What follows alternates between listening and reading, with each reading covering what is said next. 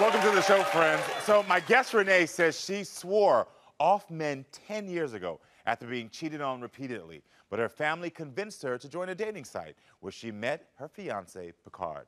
She said he was everything she wanted in a man until he got a second chance at fame in the music industry. Now Renee says he ignores her phone calls, blocked her on social media, and disappears for days at a time. She wants my help to unlock his phone and to determine if wedding bells are in their future or if it's time to say goodbye. Help me welcome Renee to the show.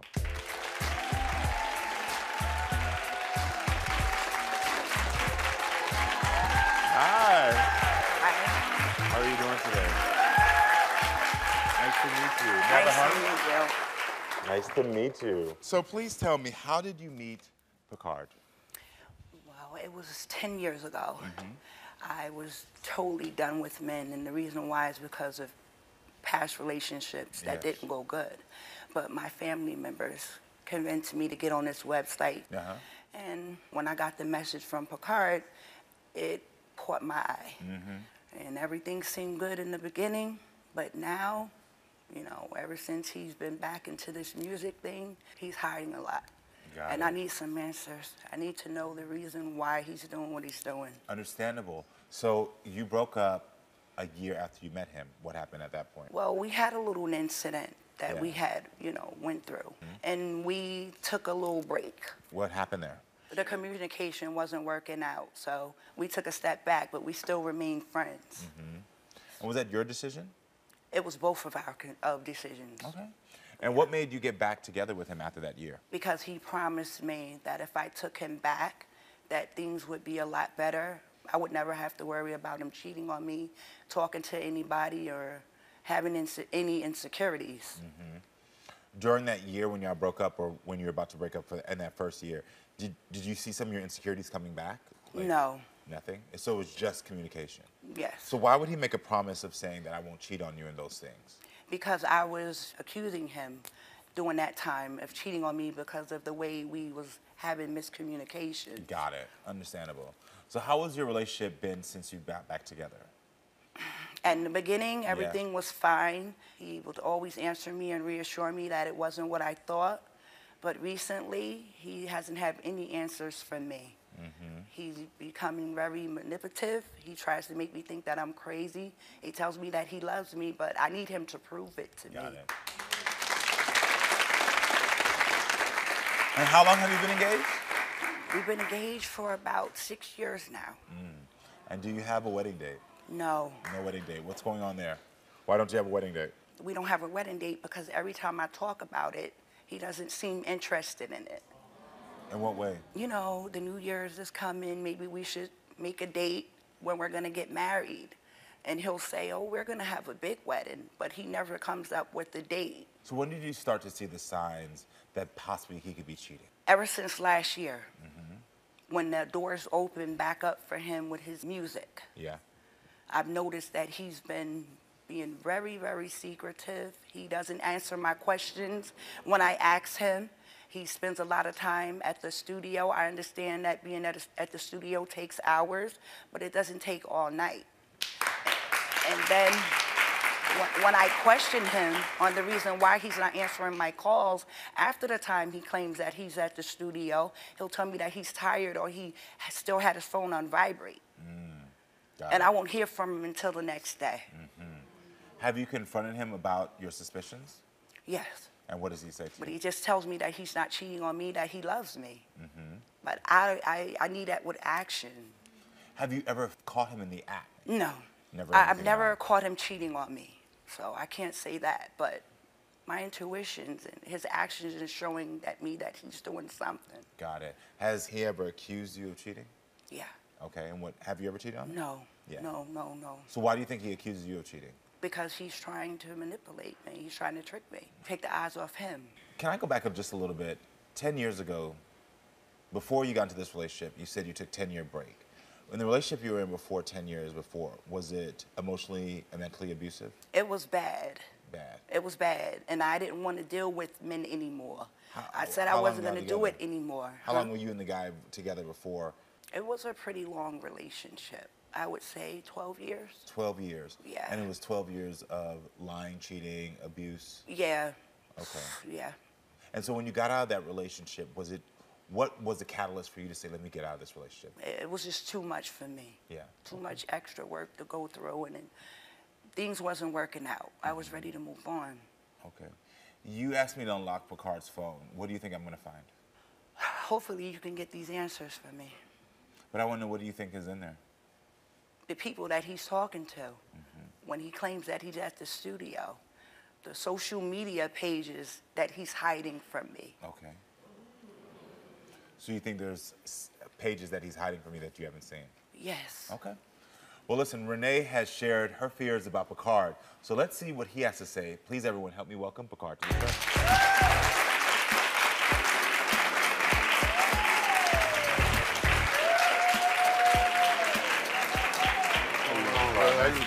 Yo, I don't understand what you're talking about, telling these people that, you know, that I'm the one that's causing the issue when it's you.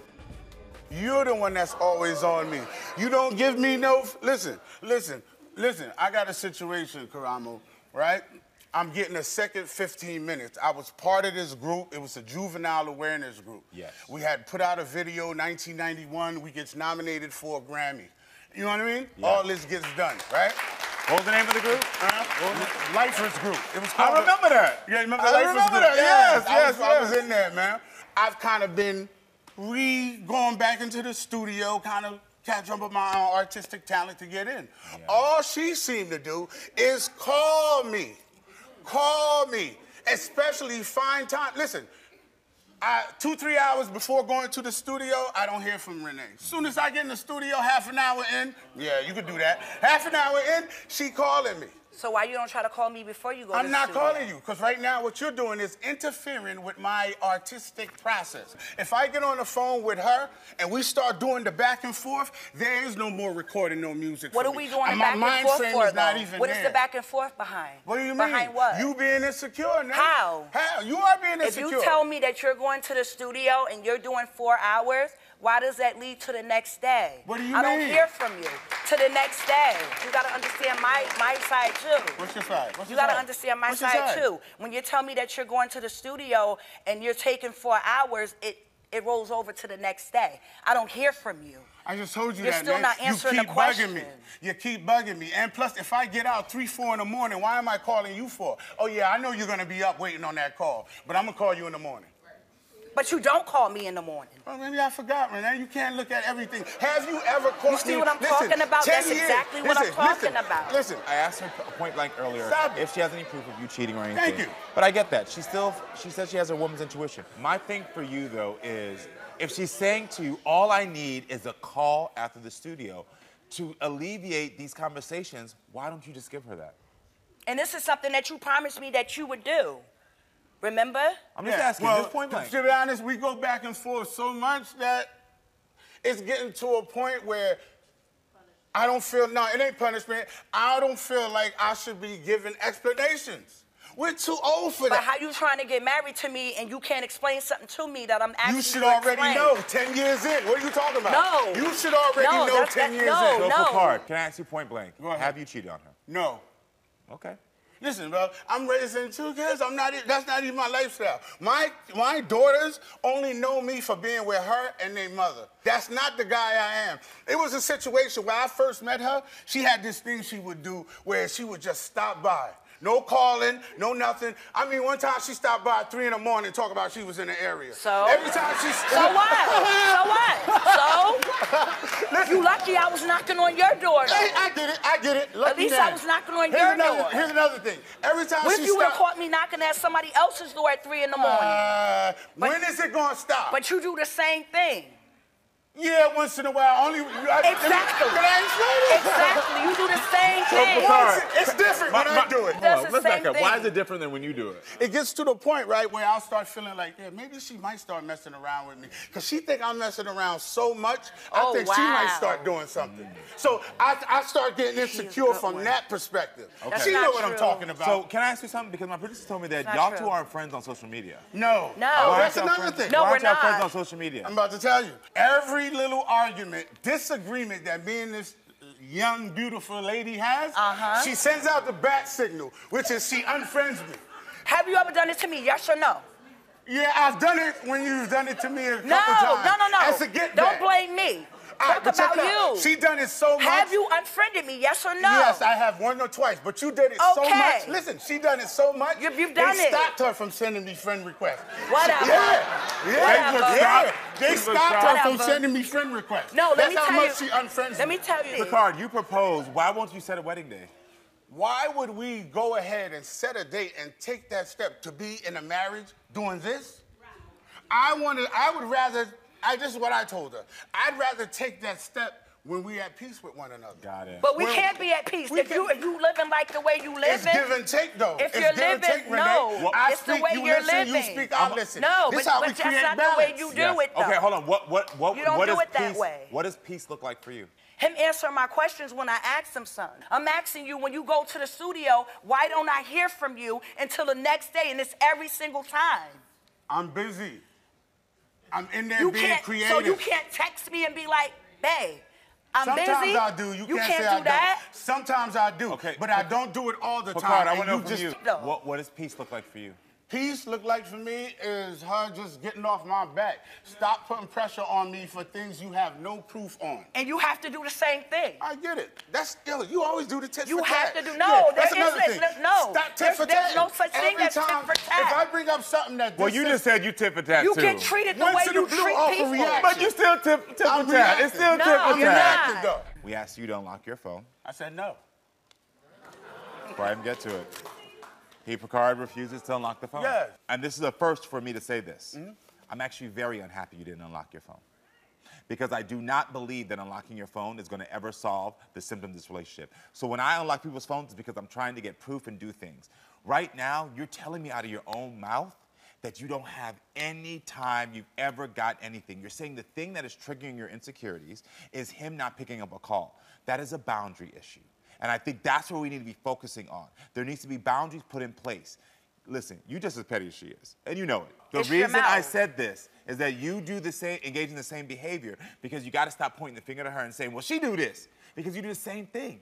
And that's why y'all in this sort of pattern of, well, you do this, you do that, you do this, you do that. Y'all both engage in this negative behavior that is not serving this relationship at all. So what's happening right now is both of y'all have boundaries.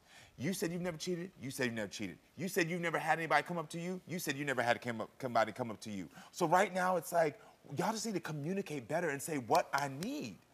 Tell this man the boundary of what you need and be clear about it. And the thing is that I understand that your past relationship is playing into your insecurities right now. I don't think you have a self-worth issue. I think it's about being triggered about your past, the fear of it happening again to you. So I'm gonna do this exercise really quickly. Can you tell me 2 boundaries you need from him? Communication. In what way? Because if he's saying he's an artist and he's in spaces where he's trying to perform, what is it that you clearly need? Is it just, hey, when you leave the studio, just check in and say, I'm okay? It's nothing wrong with him picking up his phone and hitting me with a text. A quick text. He don't have to do it all the time. Can I get a clearer boundary from you? You know what he does? I'm really trying to help you. I'm trying to help you. I promise you. Because I actually do believe that this is a relationship that should be salvaged and could actually be healthy. I actually do believe that. I do believe that.